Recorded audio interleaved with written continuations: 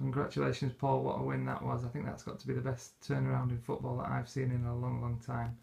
What's your take on today's events? I'm still quite drained by it all, James, to be perfectly honest. It was a real tough game. Albion Sports played really well. I thought it was going to be one of those like last year when they beat us 1-0. We huffed and puffed, but without really breaking the door down, and they played really well without threatening as much. I don't think they threatened us a great deal. And obviously when Morgs has got sent off, you go down to 10 men.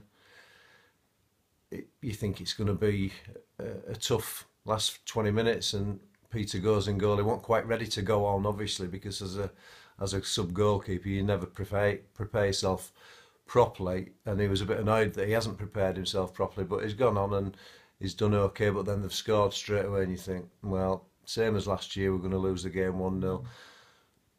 Changed a couple of things, but then, you know, John O'Green, he just seemed to come into life at last 10 minutes. It was unbelievable. You know, I went 3-3-3 to try and get back in the game, and within a few minutes, Jono's burst down that right wing, and it did show pace of turn. They're all taking a mickey, saying, pace, he was that quick? And I went, well, he looked quick to me, but I'm quite slow anyway. So, good bit of skill, definite penalty.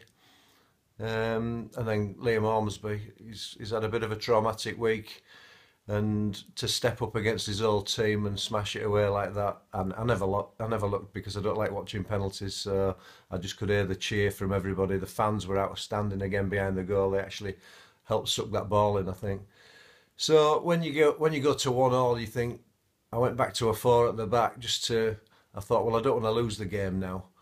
But then all of a sudden, again, Jono's taken the game by the scruff of the neck and went on another good run. Got brought down again, and well, Josh, his brother, I think he took a lot of time thinking, I've got to get this quality right on the delivery. Fell to whacker, it slipped away from him, but he's got the next touch, and lads brought him down. Another definite penalty, and I thought Callum might have stepped up to smash the winner in. But obviously Liam said, no, I want it. He definitely wanted it, and great credit to him. Stuck it away, and obviously 92nd, 93rd minute, it's just made everybody's day, every Tadcaster fan's day anyway. Another big crowd, nearly 400 people there.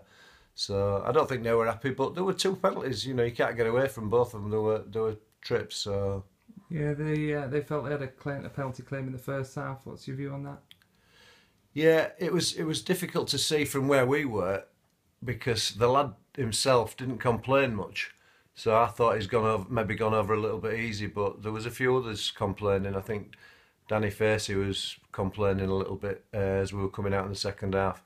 But it's one of them. He's run alongside him and he just went down. I don't know. It's you get some and you don't get some. So we lost Tom Class early on. How was Tom? Yeah, he was in a bit of pain at half time. Lucy was doing some work on his knee and he was struggling. I hadn't spoken to him tonight, but he looked in a bit of pain because it disrupted the game really for us. And obviously Captain Nick Thompson's come back in, not expecting to get on that early. He's been out for a couple of weeks, but to be fair, he's got on with it, and he looked a bit unfit to be fair, but he's done his normal thing and led by example and helped us win the game. So chuffed to bits for Tomo to get on so early and make a big difference.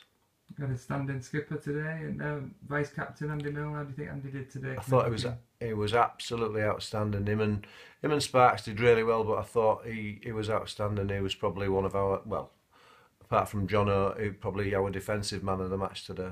Yeah, he was superb, wasn't he? Liam Ormsby, he got the sponsors man of the match today. Wear and Care, they brought, I think it was 35 people down today, which is tremendous. Liam got the man of the match. Who was your overall man of the match? Well, I think Liam, I thought he started very poorly. He looked a bit nervous and he gave it away a few times early on in the game. But he grew into the game, and I think he just got more and more confident as the game went on, and he ended up, as I say, taking the 2 penalties, which was unbelievable bottle. And I would have given it to probably Milne, because I just thought he marshalled the back 4 really well. Okay, talk us through the sending off. Morgs is adamant he didn't touch their forward. Well, he said that to me. Can we appeal? Can we do this? Can we do the other? But I said there's no appeal situation now, so you've just got to get on with it and take your ban. I was a bit unclear. I thought we had two defenders. I thought it was a poor decision from Moggs to come charging out that far because he was a long way out. But I thought Sparks and Milne, by the time Moggs brought him down, were both back in defensive positions behind the ball. So he was going away from goal as well. It was. So to me, it's not a sending off. It's a foul and it's a booking because he was going away from goal and there was two defenders behind him when he did it. So after the 7-0 and the 10-0, we've shown some different characteristics today. Yeah, yeah, we've had an interesting week. I must admit, I was more involved in the game today, which is nice because when you're winning 7-0 and 10-0, you don't see, as a manager, you don't get involved that much. You just let them get on and play, express themselves, which they've done brilliantly all week. But today, I felt like I could get involved a little bit more because it needed a bit of help from the sideline. So, yeah, pleased to play a little part today. But the players were absolutely outstanding. You mentioned the crowd today. I think it was about 400 in today, which is excellent. What part are they playing this season? It's massive. I think it just gives the players a great lift, especially when you're struggling. And you know, at times we did struggle. We didn't play our best today, but we stuck in there, and we didn't want to lose the game. And to come back and show that character just shows what you've got in that dressing room. And I think that's going to carry us a long way forward this season. And back to the Vars then next week. What do you know about Morpeth?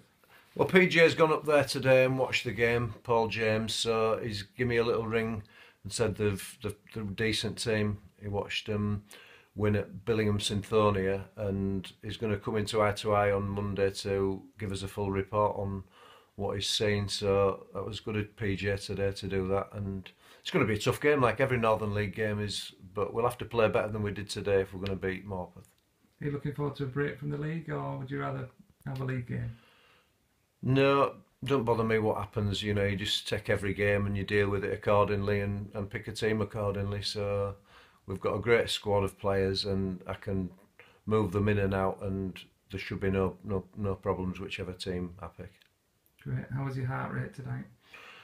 It was quite high. I had to shoot straight off and do a job after the game, which I was quite pleased about because I think I just needed to get away and calm down for 30 minutes. So, yeah, I'm getting ready to go to work now, so I'll go and do another 6 hours, James. Saturdays never end for me. Congratulations, Paul. Another great day for Tadcaster Albion. Well done. Thanks very much, mate. Cheers. Hey!